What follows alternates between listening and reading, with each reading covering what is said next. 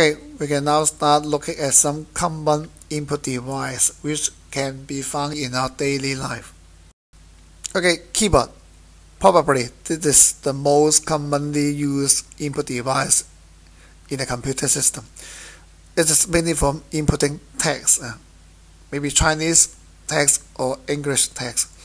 And it is also used to input shortcut key commands. For example, if you press Ctrl and C and the C key, then this will represent a copy command issued to the Windows computer system. And now we come to these very specially designed keyboards. This one on the top left corner and the one on the lower right corner. We call this the ergonomic keyboard. ergonomic. In Chinese, 人體工學.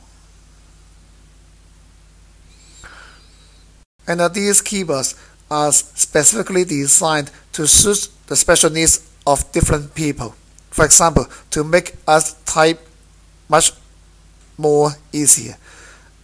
And they are especially suitable for people with physical disabilities or people with limited arm movement.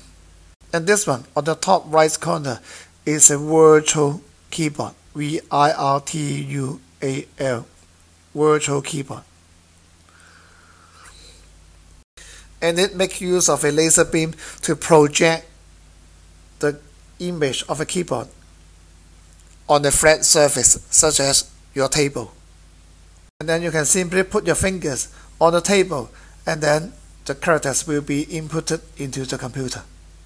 And on the lower left corner is a flexible keyboard made of plastic. Flexible, which you can fold it and carry it away very easily.